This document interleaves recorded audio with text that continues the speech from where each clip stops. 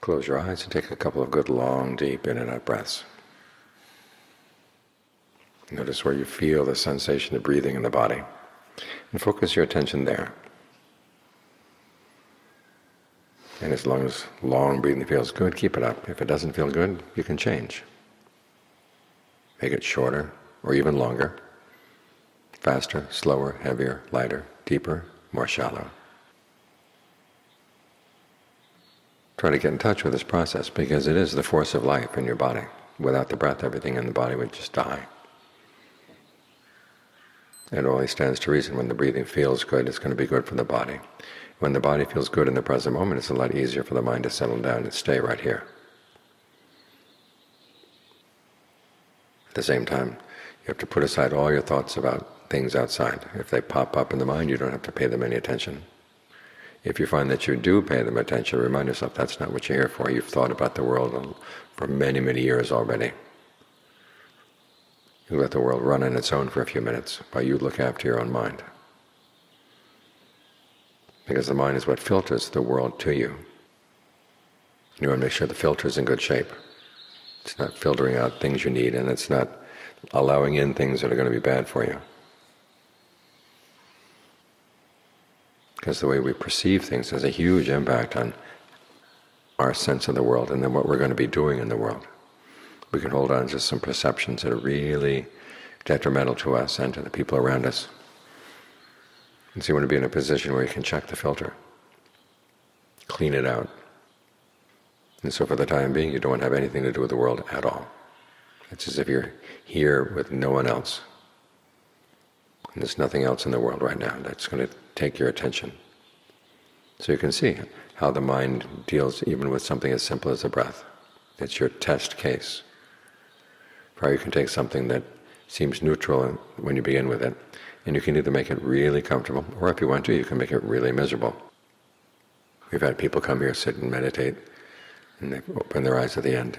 Even though the days were nice, the weather was good, and they say, I've never suffered so much in my life, just sitting there and breathing. Other people find that you can sit and breathe and find a real sense of well-being and rapture, even.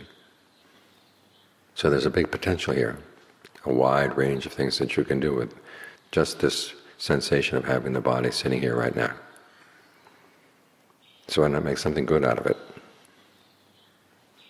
Try to find what way of breathing feels best for the body, most energizing when you feel tired, most relaxing when you feel tense. Breathing helps to loosen you up when there are sensations of tightness in different parts of the body. To explore this area, it's yours. When you try to find happiness outside, we always run into other people who've laid claims on things. But here inside, nobody has laid claim to your sense of the body as you feel it from within. This is your territory. And so you get to do with it as you like. You can think of the breath energy. And think of the breath energy as a whole body process. We're told that the breath is basically the air that comes in and out of the lungs through the nose. But how does that happen?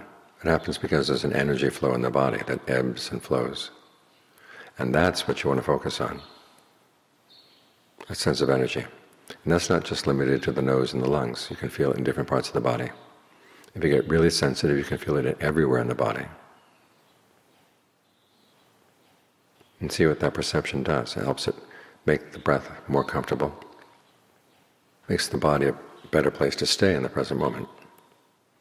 So that's a good perception to hold on to. In the beginning you may not sense much of breath in different parts of the body, but that doesn't mean it's not there, simply you've learned how to ignore it. Without it, different parts of the body would be paralyzed. So there is some energy flow there. Allow yourself to be open to that idea, and you'll find that it does a lot for you. Some people say, well, you're making things up. It's like telling a child that the world is round. The child can't see that the world is round. It's an act of imagination. But as the child grows up, finds out, yes, the world really is round. You fly from Los Angeles to Europe, you go over the north. That's the shortest route. And that wouldn't be true if the world were flat.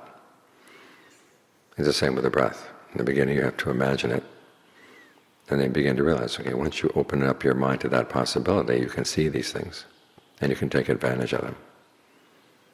This is just one way in which the meditation opens new worlds inside. So for the time being, let your thoughts of the world outside be at rest, so you can get to know this inside world much better.